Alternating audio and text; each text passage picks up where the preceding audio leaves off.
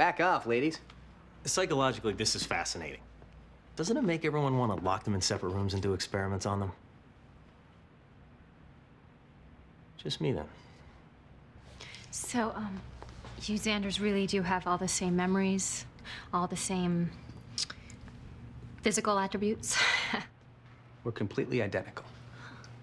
Yeah, we checked out some stuff in the car on the way over. Fingerprints. Well, maybe we shouldn't do this reintegration thing right away. See, I can take the boys home and, you know, we can all have sex together and then, you know, just slap them back together in the morning. She's joking. No, she's not.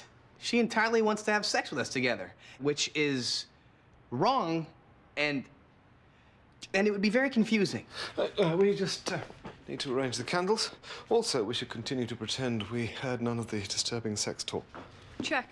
Candles and pretense. It's not like it'd be cheating. They're both Xander. Well, what do we do if it doesn't work? Kill us both, Spock. They're kind of the same now. Yes, he's clearly a bad influence on himself.